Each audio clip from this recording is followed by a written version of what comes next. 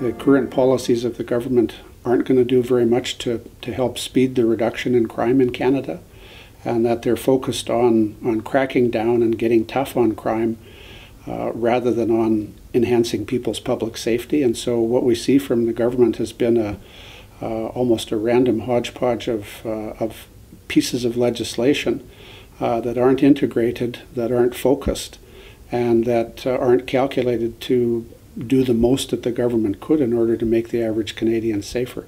And so one of the things that I agree with the government on is that crime rates are too high. There's too many Canadians getting victimized, and that the costs of crime are too high. The Department of Justice estimates that crime costs us about $100 billion a year in Canada.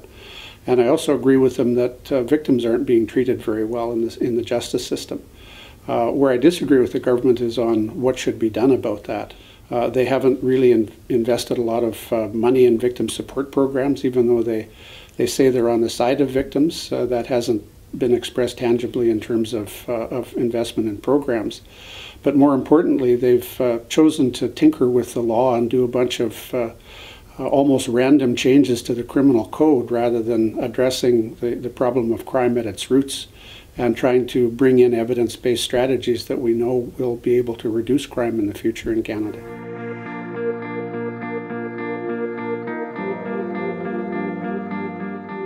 What the research has shown on the best ways to reduce crime is that what we need to focus on is the certainty of sanctions rather than their severity. And to give you an example of the difference between those two, as a result of the Jane Krieber shooting in downtown Toronto that was so highly publicized, the government brought in 2006 mandatory minimum sentences that raised the penalties for some gun crimes from 4 years to 5 years. I'm not sure why they expected that would make much of a difference. And in fact, what happened for the 3 years after that was that gun violence actually increased in Canada until 2010 when it started to go down again.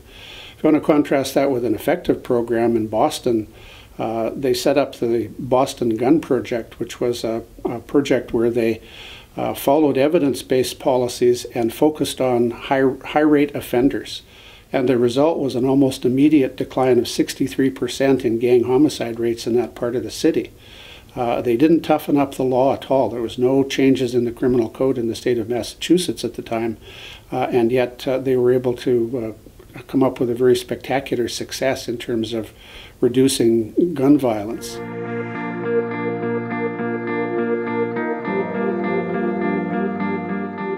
California, as a lot of people know, brought in a very draconian 3 strikes law where offenders who had a third felony violation would go to jail for 25 years.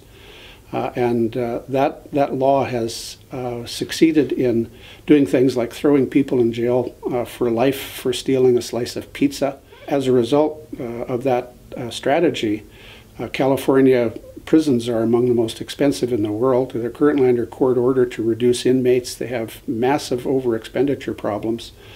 And we can contrast that with the state of New York, where they, in fact, reduced the prison population over the same period of time, but because they brought in some innovative law enforcement strategies, their crime rates went down by more than California's. So what we had in New York was fewer crimes and fewer people in prison. What we had in California was also fewer crimes, although the performance wasn't as good as New York's.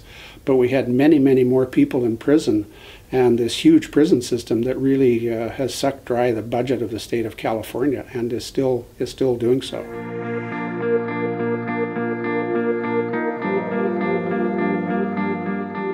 What the government should be doing is focusing on making Canada's streets safer, rather than on some sort of ideological campaign to crack down on crime or to get tough on crime. I think the mandate should be to reduce crime so that fewer Canadians are victimized.